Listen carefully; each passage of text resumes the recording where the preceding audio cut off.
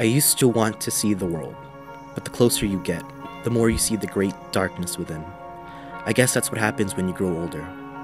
A world where I could be anything free of preconceived notions of my socioeconomic factors, non-existent. Perception of reality, fragmented. Blindsided by my own Pinoy blood. Parents. Good intentions, disastrous results. All my wasted potential hidden away. Tired as time. Molded and formed to become a Duque scholar and nothing more. I'm more than a brain, brawn, beauty, or any other designation that others give.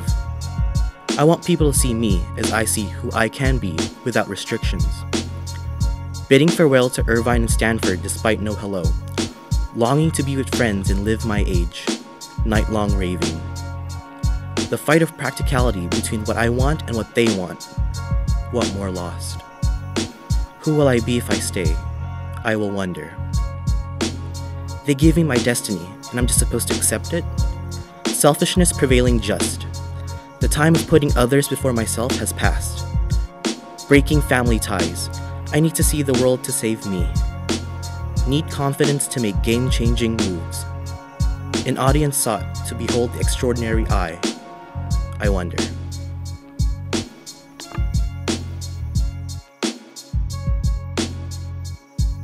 We fly half the world here carrying with a dream. I wanna go to a good school, find a good job, and have a good life here. I know it is not gonna be an easy achievement, and I need to make lots of effort.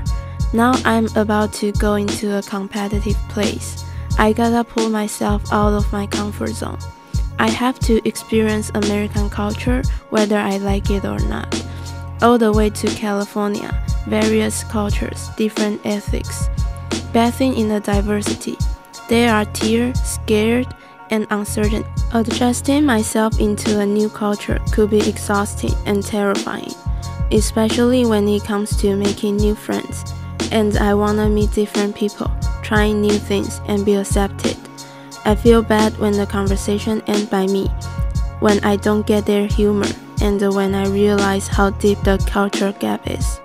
The joke about TV shows, I don't get them because I never watched them before. The joke about the movie celebrities, I don't know them and their names are difficult to memorize. The joke about the politicians, I never cared because I didn't born in the United States. Sometimes I wonder if I would ever be part of it. Although this is still tough for me, I will not stop trying.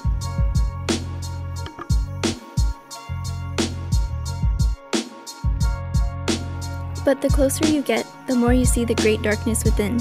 There is so much joy in my parents' country, but not in my own. The world I thought everyone was a part of. A world in which careers measure your worth and self. The source of joy of the people in my parents' country comes from money and power. My comfort zone is having my parents' unconditional support for me. However, they believe that I will find a financially stable career. But I do not wish to study to purely earn a degree for a successful career. I truly aspire to become an artist.